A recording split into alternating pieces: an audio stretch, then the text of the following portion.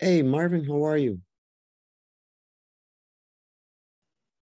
Hello, teacher. How was your day? Uh, this day was a very great day because uh, with my partner, we went to make climbing mountain. Mountain climbing. Oh, where Yeah, did you go?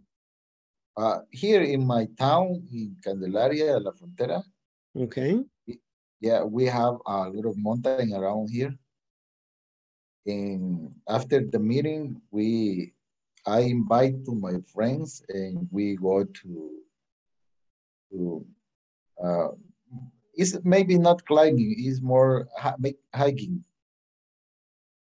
Is like hiking. Yes, like hiking. Ah, okay. Yeah. And how long is the hike? An hour, 2 hours? Uh, it's like a 2 hours. A little long. It's not so small. No, it's a kind of, it's uh, long and it's a kind of very hard way because it's very, I don't know, up, Ah, inclined. incline. Yes, it's very kind of hard. Mm, But in my case, I do that almost every day. One day yes, one day not. That is my routine. Oh, wow. So you go hiking a lot. Yes, yes, maybe 3 or 4 days a week. Oh, you are Yeah, very healthy then. I think, but I don't know because I am doing that since 2012, maybe like 10 years. Then I think yes, because it's very healthy to go climbing 3 or 4 times a week. Is a lot of walking. Yes, it's very satisfying because in the body you feel the the healthy, but also in the mind you feel very well because when I go to make that routine, Mm-hmm. I sit down top on the mountain and I spend time thinking about life. I spend time uh, meditating in life, Mm-hmm. and I think that I feel a kind of peace in my mind, and I think it's good for my body and it's good for my mind. Wow, very nice. It Yeah. sounds like a very relaxing hike, and you enjoyed nature. Mm-hmm. Yes, teacher, it's very nice for me. I enjoy that. That's why I decide to make that routine because I really love to do that. And you always go with the same friends or by yourself? Uh, uh, Always by myself, alone. Okay. Yes, just this day I invite they are my partners, uh, my colleagues, Mm-hmm. eh, and they decide to go with me, and they comment that they enjoy the trip. But it's not normal for them.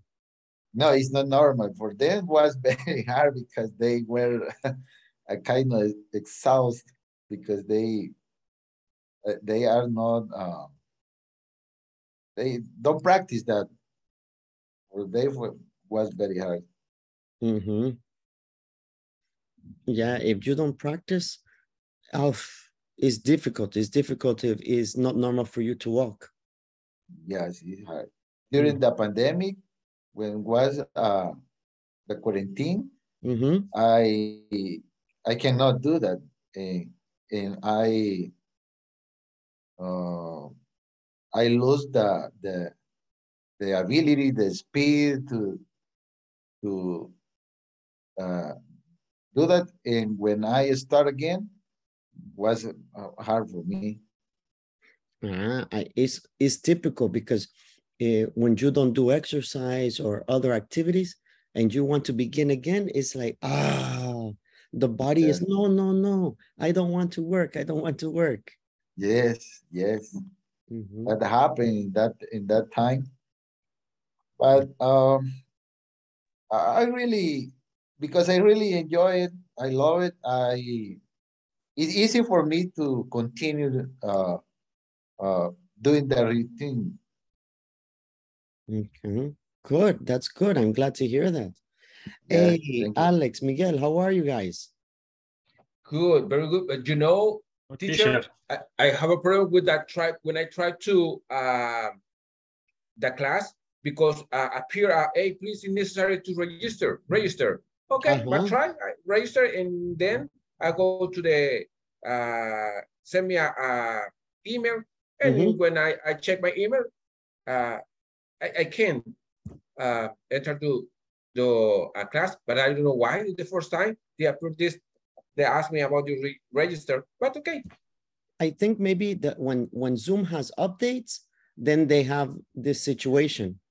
Because depend on the updates for Zoom. Yes, teacher. This time was different for me also. I tried to get in the class, and I was very different step to get in. Maybe that's why the others cannot enter yet. I saw in the chat, I think 2 or 3 people report that is a storm, that is raining very hard. Because I saw a store or like maybe or maybe like a store. no storm. It's snore. No storm, no que snore. Yeah, no storm, exactly. Yes, but I imagine they're going to connect a little bit later. Always is a little problem when there are updates with Zoom. Because Zoom, always you need a moment to do things different, put the code or register again, something like this. Well, we are going to go ahead and get started. I think maybe only the 3 of you, maybe we have the others connect later. I don't know, but we continue. Okay. All right. Good time for us. Yeah, exactly. Yes. Exactly. Yeah. Today, we're going to be looking at the 4th part, the last part of the listening. This listening is connecting content questions. We're going to watch the video and then practice connecting content questions. Okay. Finally, on this course, we'll take a look at listening connecting content questions. Listening connecting content questions ask you to show understanding of the relationship among ideas in a lecture. Connecting content questions may require you to fill in a chart or table. Or they may ask things like, what is the likely outcome? These type of questions will ask you to put together information from different sentences or different parts of the conversation or lecture. You may be asked to identify things like steps in a process or cause-effect relationships. Or you may be asked to classify items in categories or make a prediction. Connecting content questions, steps in a process, cause and effect, classification, make a prediction. Now let's look at a sample connecting content question. Okay, who is going to read? We need 1 to be the man, 1 to be the woman. And a man. Okay, all right, Alex. I am the other, just the other. Just the other, Okay. just the other, exactly, just the other. Okay. Okay. Good. Why hasn't Frank come yet? He told me he'd be here first thing in the morning. I'm sorry. Didn't I tell you he called and say he couldn't make it until this afternoon? No, you didn't. What time did he say he'd be here? About 4 o'clock. 4 o'clock. That means we'll be working on this report until midnight. Okay. You read in here, what did Frank tell the woman about getting together to work on the report? Choose 2 answers. Here is more difficult, not only 1 or 2. What did Frank tell the woman? What did Frank?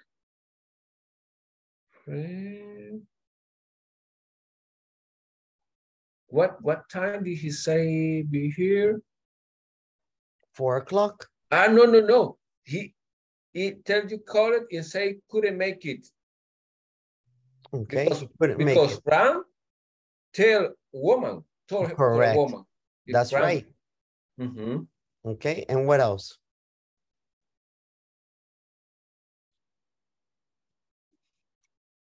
Afternoon? No. Yes, it's correct. Because Frank did not say that he was going to stay until midnight.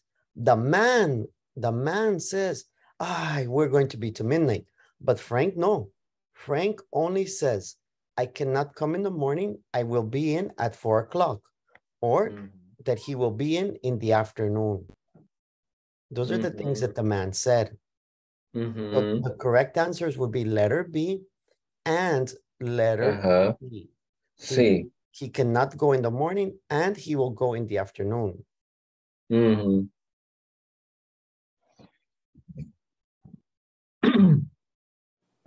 Here's a tip to help you connect ideas when you listen. When you listen to recorded material for the first time, stop the recording at various points and try to summarize what has been said. Then predict what will be said next. Okay, so always try to summarize, try to make ideas, try to make predictions. Today we're going to practice doing these different things. We're going to see how it works. Okay, so here the connecting content questions in our section 2, we're going to go to the listening right here. Connecting content questions. We have several different conversations that we're going to listen for, and we're going to try to connect all of this information. Okay. So we have 4 different answers that we need to go through. The first is we're going to try reading the questions, because this is always the most important, to read the questions before we listen. This is the idea that helps us. So when we are listening is better. So Marvin number 1, Alex number 2, Miguel number 3, and Marvin number 4. Okay.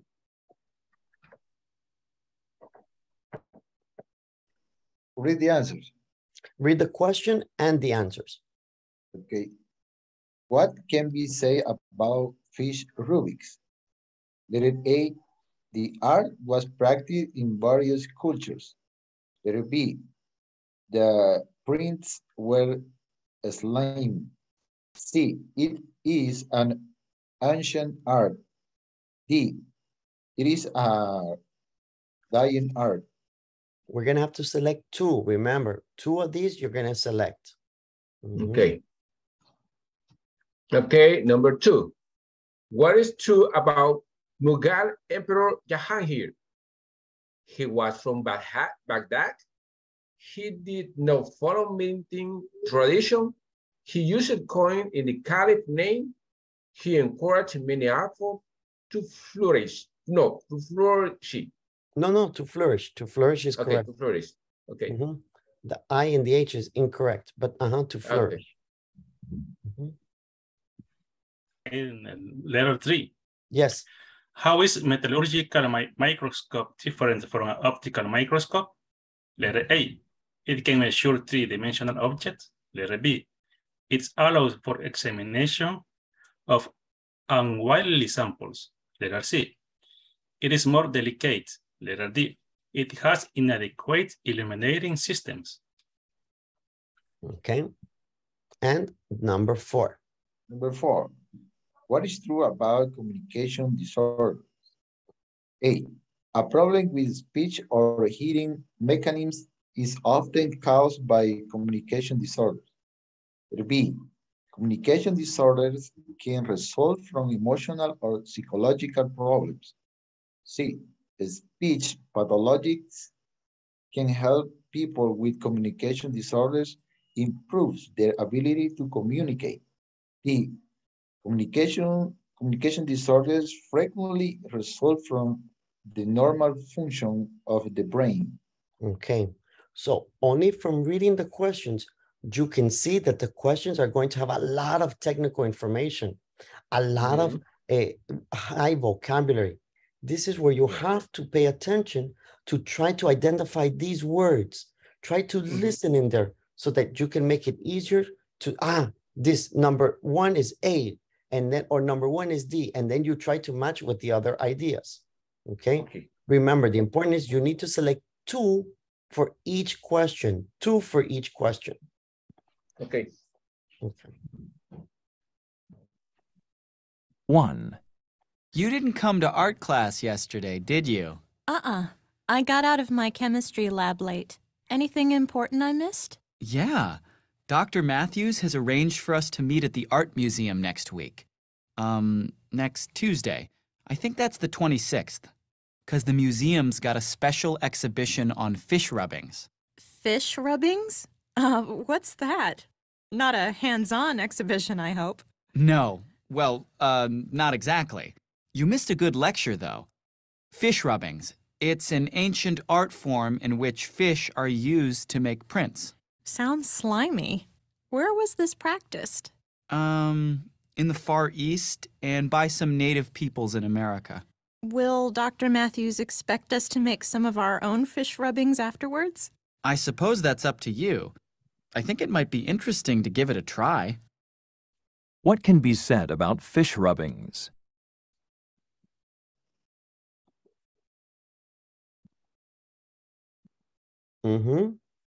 What do you select? What do you think? Letter C. Do you agree? Letter C is clear. Letter C is clear, but the other letter? So we have the option number 1 or the option number 4. That is the technique. Because it is a dying art. Because you have two letter C's. So you see that number 2, no, and number 3, no, because no letter C, right? Yes. Okay, so now it's easy because now you only have to have 50% chance. You have a better opportunity to get the correct. What is correct? Letter A or letter D? Oh, letter D. A. No, letter D. It is a dying art. Okay, Miguel, what do you think? Make the decision, Miguel. Marvin says A, and Alex say D. Miguel, you have to make the decision. Is it letter D? Letter D, okay. Letter D. Woo! It's beginning to rain very hard. Yes. Here too. Okay, let's see.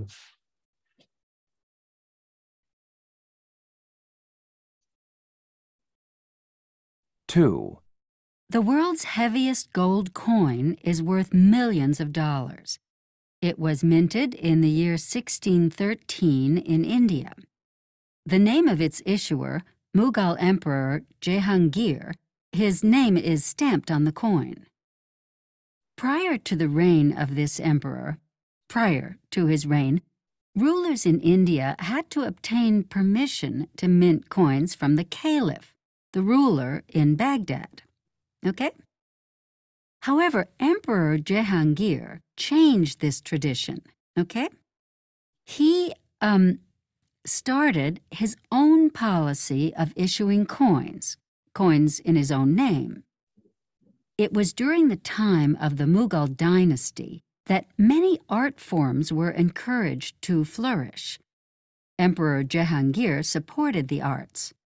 Therefore, it's not surprising that the art of minting coins began and reached its peak of perfection during his reign.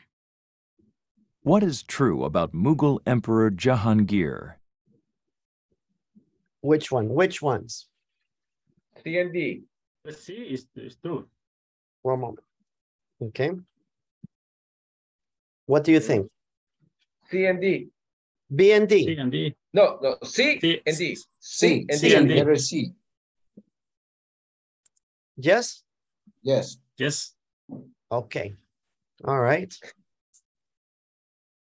It's not correct, but I explain later. It's okay. It's okay. Okay. No problem.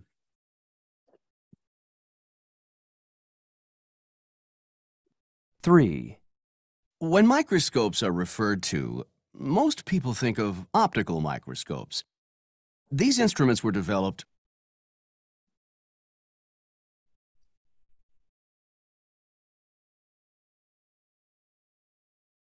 Do you listen? No, right? No, no. Okay. No, teacher. Let me try again.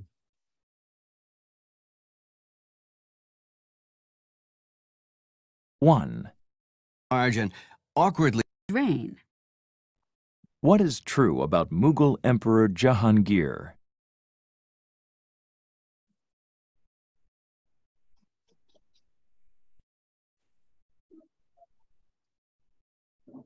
Three. When microscopes are referred to, most people think of optical microscopes. These instruments were developed principally to meet the needs of the biological sciences. They aren't that useful for metallurgists. Metallurgists have large and awkwardly shaped specimens. So those who need to examine metal objects or metal structures use a metallurgical microscope. This is a special, the observing and illuminating systems of a metallurgical microscope are mounted in a way that allows adjustment for accommodating odd-shaped samples.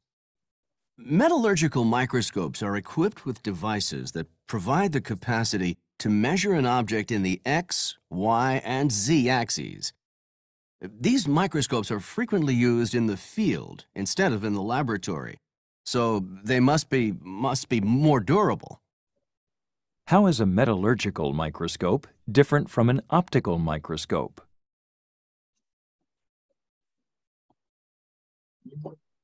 Okay.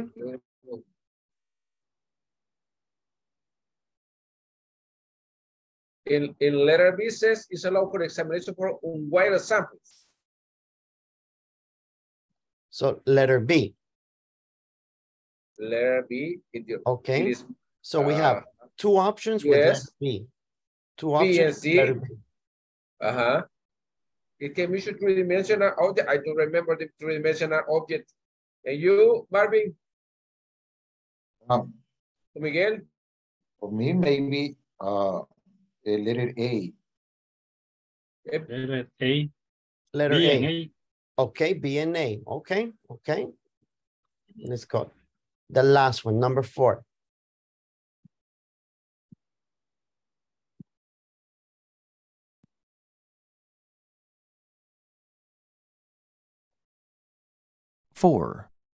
Since people communicate mostly through speech, you can imagine that a defect in speaking or hearing abilities can be an enormous handicap, right? Okay, there are 3 conditions in which communication disorders can result. Any ideas what these may be? 3 conditions. Yes? Well, the obvious condition, I think, would be a physical one. Let's say, like, if someone's eardrum has been damaged because of an illness or an injury, that person might not be able to hear. And being deaf or partially deaf not only affects the person's ability to hear, but also deaf people's speech sometimes isn't all that clear, so that makes it difficult for others to understand them. You bet. If something goes wrong with the speech or hearing mechanisms, communication disorders can result. Sue? Well, I have a cousin who suffered brain damage in an accident, and he can't speak very well. And some people are just born with something wrong. Yes, that's a condition we would classify... We classify it under the condition of abnormal functioning of the brain. Besides accidents, people may be born with this condition, or it can occur as a result of a stroke or a tumor. And the third condition, anybody? Well, some people have been badly shocked, traumatized, and they get kind of emotionally upset, you know. I read about a boy who just stopped talking after he saw this really terrible accident. Good point. Yes, an unusual emotional or psychological problem can cause communication disorders. Okay, so communication disorders can result from, 1, something going wrong with the speech or hearing mechanisms, 2, abnormal functioning of the brain, and finally, an unusual emotional or psychological problem. Now, fortunately, most communication disorders can be improved to some degree with the help of a speech pathologist. What is true about communication disorders? Okay. What about number 4? What is your decision? A, B, and D. B and D. Very A, fast, B, okay. and D. Jess, you agree? Yes, B and D. Okay. Really? All right. The letter C, never. Okay, okay. Submit. B and C. B and Hey! C. Hey! Hey! Hey! Alex, I see. Yes. Now, here is correct. A and B. A and B. Here is B and D. And D. Oh. Here, no in the caliph's name. Letter C, no. They say he didn't issue in the caliph's name. And number 1 is A and C. You are correct with C, but no with D. It's A and C. It's diet. Miguel. Miguel Tolos. Hey, Miguel. Okay. No problem, but the important is the technique. That you see, almost always you can identify one. The important is to try to get both of them. If you identify one, you can eliminate the others and have a better opportunity. Okay. As you can see, here is, you have to pay more attention because it's more information and is not only one answer, it's 2 answers. Sometimes they have a little chart and you have to complete the chart with the information. And this also is another activity that you need to be careful with. Okay. It's okay connecting content questions? Yes, it's okay. Yes. Yeah. Okay. Okay, good. Give me a few minutes. I go for my headphone. Okay, Alex, go ahead. Okay, here in the listening practice, you see we have test number 2. Test number 2 has many different questions and sections. You have many different listenings. We are going to listen for and then answer the 7 questions.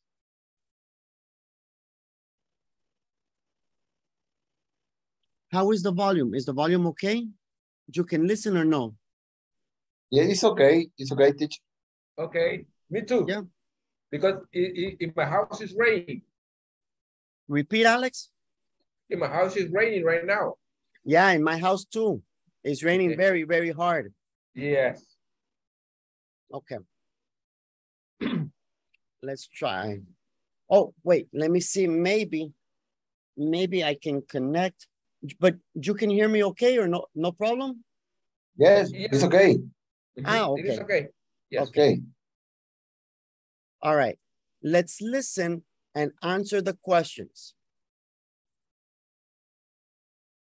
Okay, so do you want to review that legal terminology that Dr. Bryant went over in class? Okay, yeah. But I was going to meet my roommate at the union. We plan to jog around campus for some exercise. You can come along too if you feel up to it. Great, thanks. I'd like that. But shouldn't we review the terms first?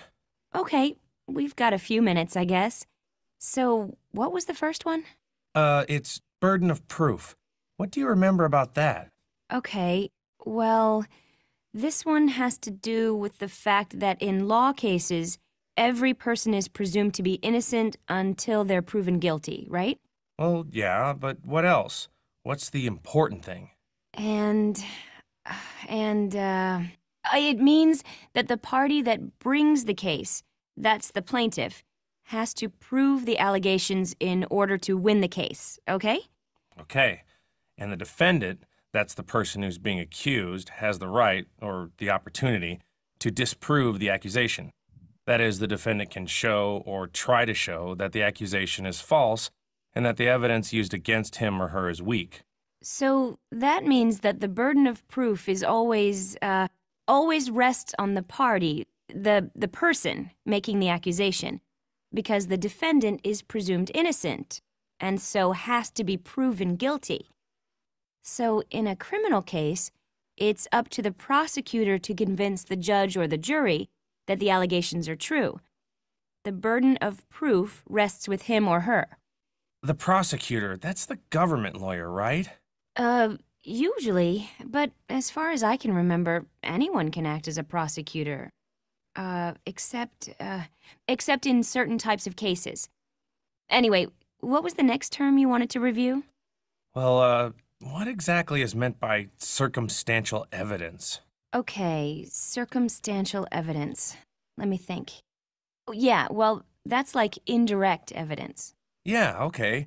So it kind of implies someone could have been involved in a crime. It doesn't in itself directly prove who did it. So what about evidence from a witness who says they heard or saw a person commit the crime? No, that's not circumstantial. That's called direct evidence. It has to be more indirect than that. Just about everything that is not direct is called circumstantial. Remember Dr. Bryant gave an example? What was it now? Yeah, okay. He gave a couple of examples.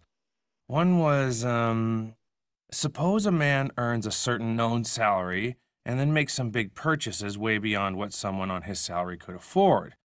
He might buy a luxury yacht or a new beachfront apartment or something. And this happens around the time he is alleged to have stolen a large sum of money. This is not direct proof, but it is circumstantial. It would help build a case against him. Right. And it could be used in a court of law, right? Yeah, right.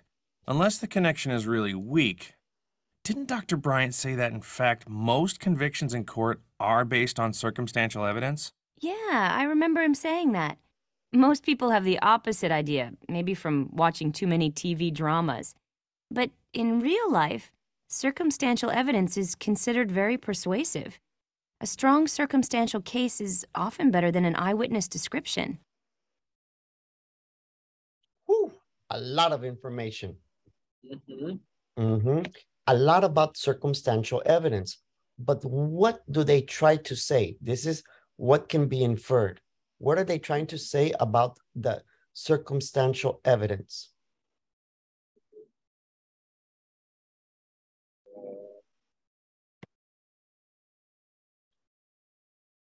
Is without direct evidence, it is unreliable.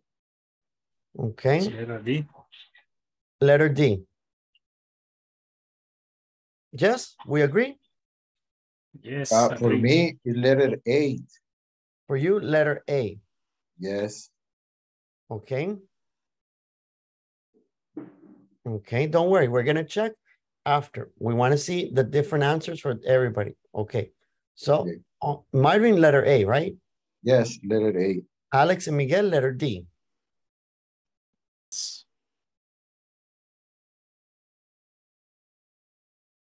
Or no? Yes, teacher, letter D. Yes. Okay. Okay. All right. So 2 for D, 1 for A. Yeah. We're going to see. We're going to see. Okay. Here, we have to practice today's activity. Choose 2 answers. Listen carefully. You have a lot of options. It's letter A, letter B, letter C, letter D, letter A and B, letter A and C, letter A and D, letter B and C.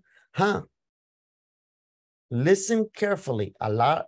Remember, when you are listening, read the questions, read the information so that you get a better idea.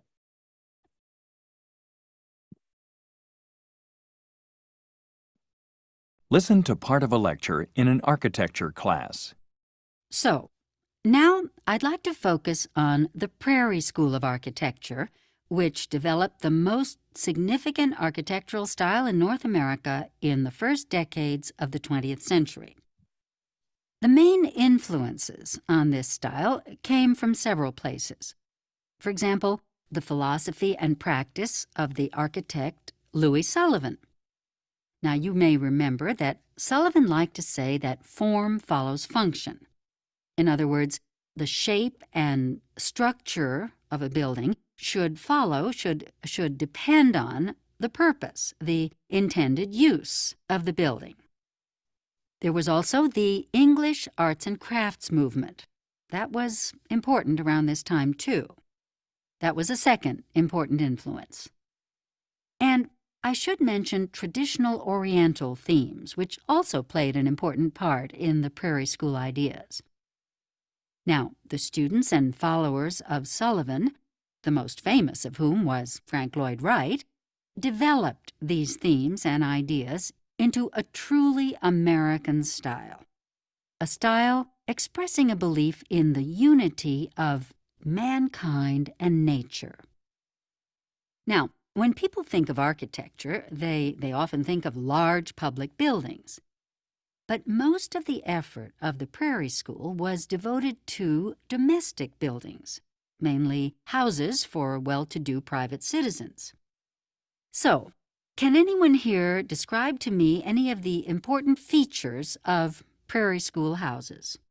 Didn't they mostly have long horizontal lines rather than a vertical appearance?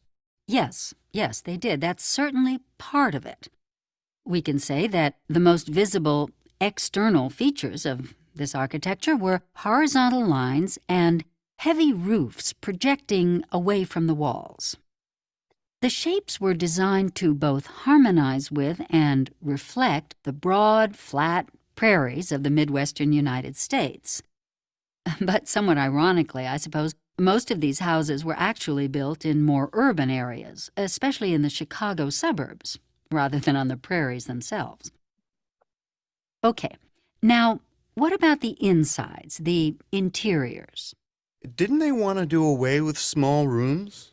Well, in a sense, yes. There was certainly an emphasis on keeping the number of separate rooms to a minimum, opening up living space, and designing internal walls so that the light and view created a sense of unity.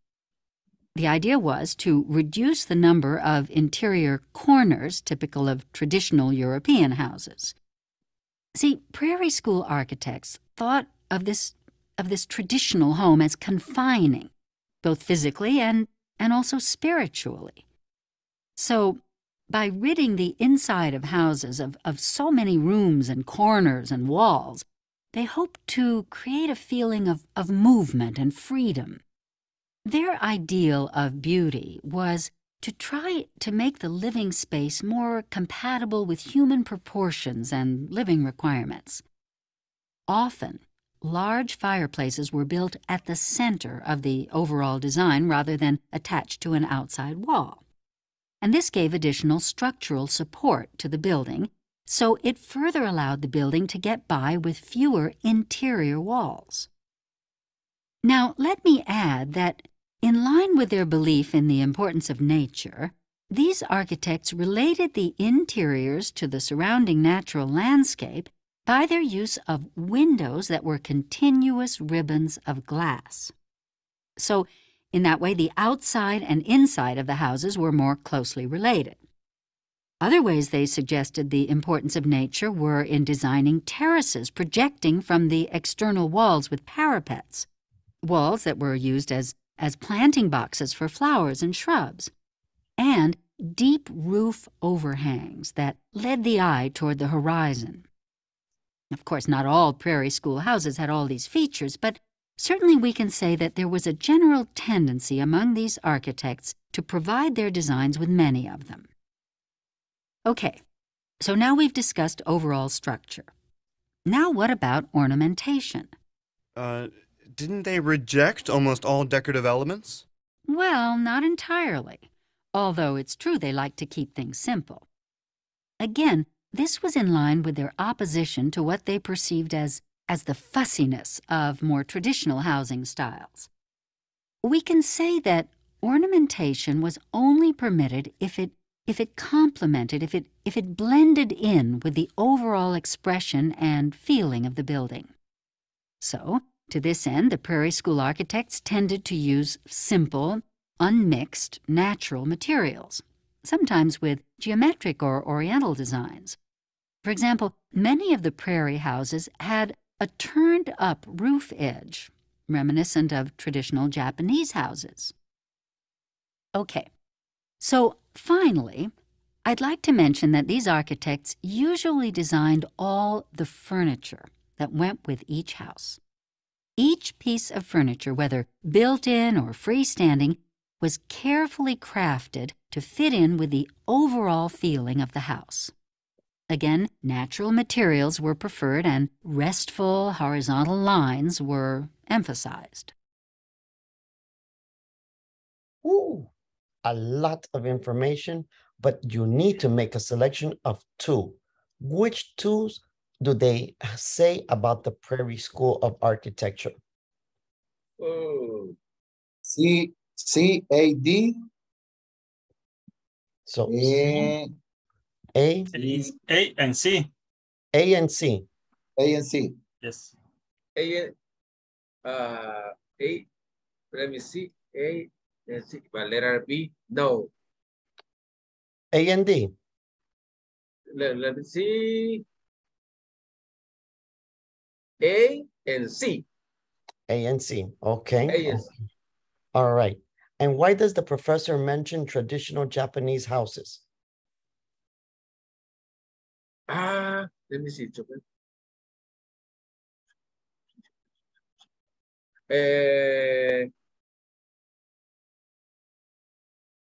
Letter B. D. Alex, letter D? Letter D. Miguel, Marion, what do you think?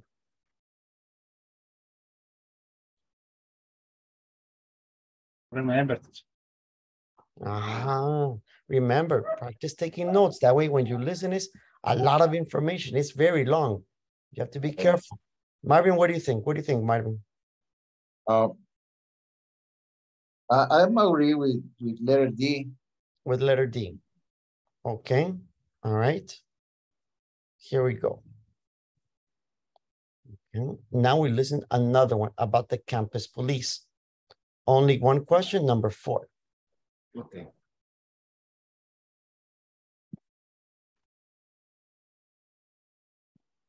Yes, how can I help you? Yeah, I think my car has been stolen. Okay. Can you give me the details? Yeah, it's a 1999 four-wheel drive blue Subaru. Okay. And when and where did you last see it? Well, this morning I parked it in front of Lacey Hall. Let me check our records.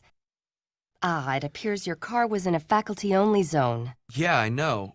But the handicap parking spaces were all taken, and I had to find a place so I could get easy access to my classes. Uh-huh. But since you don't have a faculty parking sticker, your car was towed.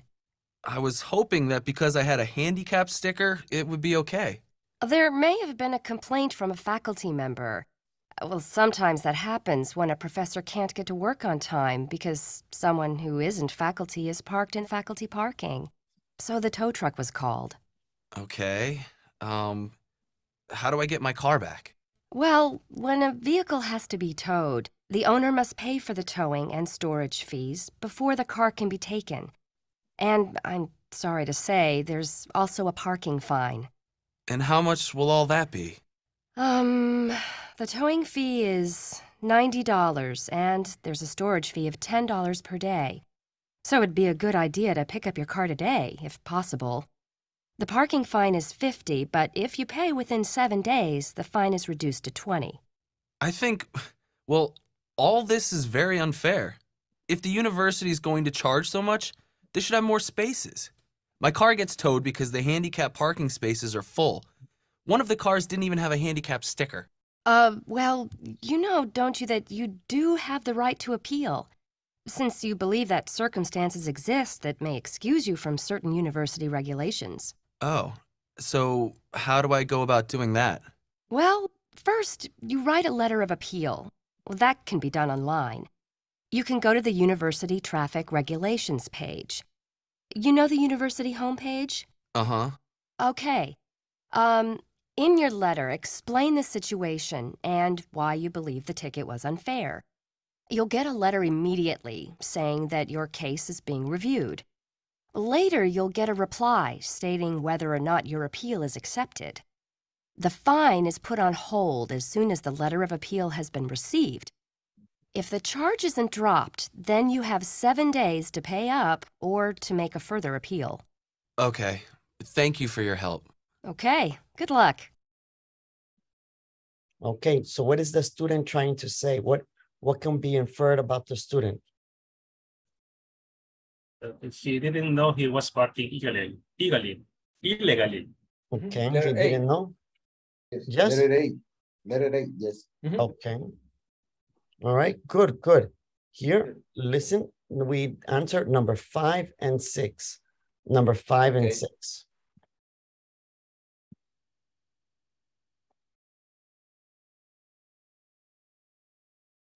Listen again to part of the conversation. Then answer the question. Well, when a vehicle has to be towed, the owner must pay for the towing and storage fees before the car can be taken. And I'm sorry to say, there's also a parking fine. What does the officer mean when she says this? And I'm sorry to say, A, B, C, or D? B.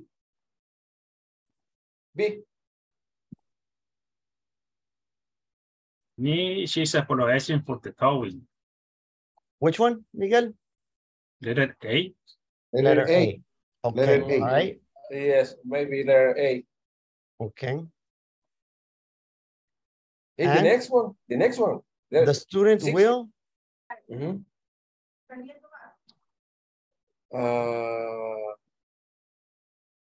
Letter A or B?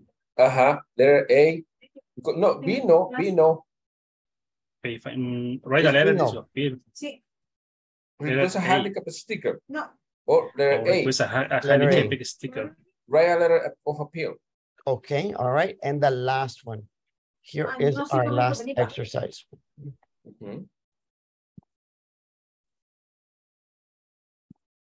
Okay, so we've outlined a number of techniques for effective decision-making. Now let's focus on one approach to figuring out how to make good business decisions. Okay, so one way of deciding whether to go ahead with some new investment project is to perform what's known as CBA, or cost-benefit analysis. CBA can estimate and total up the money values of both the benefits and costs to a community, institution, or business to establish whether an investment choice is worthwhile. So let's assume you've generated solutions to a business problem and have thought really carefully about which way to go. You think you have the best solution available, but before going ahead with any investment decision, what you need to do is add up the value of the benefits as well as the costs of this action. Now, what I mean by costs and benefits here is it's always expressed in monetary terms. So, we find out what the cost is in money terms and also what the benefits might be, also in money terms. Then we subtract the costs from the benefits and we can choose whether to go ahead or not. All right. In simple terms, costs tend to be what we spend on something. Say, for example, a new piece of machinery. And benefits are what advantages, expressed in money units, we get over the lifetime of that machinery because of having purchased it as opposed to, well, not having it or having some alternative. In such a case, we can figure out a fairly simple CBA just by looking at expenses and then subtracting them from the savings brought about by the improvements of introducing the machinery. That would include things like the savings met by not having to pay salaries to employees who previously did the work of the machine. We could add the fact that the machines make fewer mistakes, we hope, than human employees. So there will be fewer rejected products. But on the other hand, we have to factor in the cost of running the machines, such as maybe the increased electricity bill, the cost of repairs, and, of course, the cost of training someone to operate the new equipment. So that much is pretty straightforward. But we also have to think about less tangible, less visible costs and benefits. Cost-benefit analysis really only works if we're careful to add in all the costs and benefits. Costs, especially, are sometimes hidden. For example, in paying for this new stuff, we're taking liquid money and spending it, right? So we're no longer paid interest from having that money in a bank or otherwise invested. Okay, so we have to subtract that loss from the benefit side. Then, suppose also that the new machines are noisy. That means soundproofing, that's a cost. Or will it take up more space than the replaced workers and therefore require an addition to the building? These are less obvious costs, but they should be factored in to get an accurate picture. When we do CBA in a more public domain, say on the building of a new road, the calculations can become even more tricky. Although there's some impressive software nowadays that helps us out, of course. So, how do we measure the benefits here? Does the road improve or worsen people's lives? A new road may, for example, damage some wildlife habitat, or some residential community may be inconvenienced by the noise or air pollution. On the other hand, the new road could improve property values by decreasing commuting times. It could also save human lives, since it's safer than the old road. In practice, CBA tries to put a value on all these things, although a lot of people may not like what it says. What it does is try to find out how people really value these apparently subjective things by looking at the financial choices they're prepared to make to gain a benefit or to avoid something on the cost side. In this way, we can put a monetary figure on all benefits and costs. Of course, these calculations can be complex and sometimes controversial, but I want to point out that CBA is a powerful tool and perhaps the most rational way of choosing whether to go ahead with a complex investment decision. Woo! The last one, difficult, right? Yes. We have the answer. We have the answer. What's the answer? Letter B. To help explain how costs and benefits they work out. Letter D. Or the emphasize financial letter side B. of business decision. B. Letter B. B. Okay. B. Yeah. For me, it's B. Yes. Yes. For me, it's B. Okay, Miguel. B. Miguel. B. Okay. Okay. Let's take a look. Letter B. Woo! Perfect. Perfect. Now the others. Now the others. Number 6. Excellent. Yes. Excellent. Number 5. Letter B. Letter Yes. B. Emphasizing with the student situation. Empathizing with the student situation. Yes. Understanding the student. Number 4. No. He drives to campus. No, he was parking illegally. He was, he drives to campus. At the beginning said. Yes, exactly, exactly. Number 3, yes. Number 3 is correct. Also, look at that. Number 2, the more difficult was correct. A and C. A and C. And number 1, no. Number 1 is C. Computers often use it. Is good. Circumstantial is good because people believe it. They put the information together. Okay. Okay. All right, guys. Whew. So difficult today, but don't worry. Tomorrow we continue. The idea is we finish the exercise on time. Yes? Okay. Yes. All right, yes. guys. Thank you guys so Excellent. much. Have a nice night. Okay. Have a nice night. Thank you. Good night, everyone. See you guys. Bye-bye. Bye.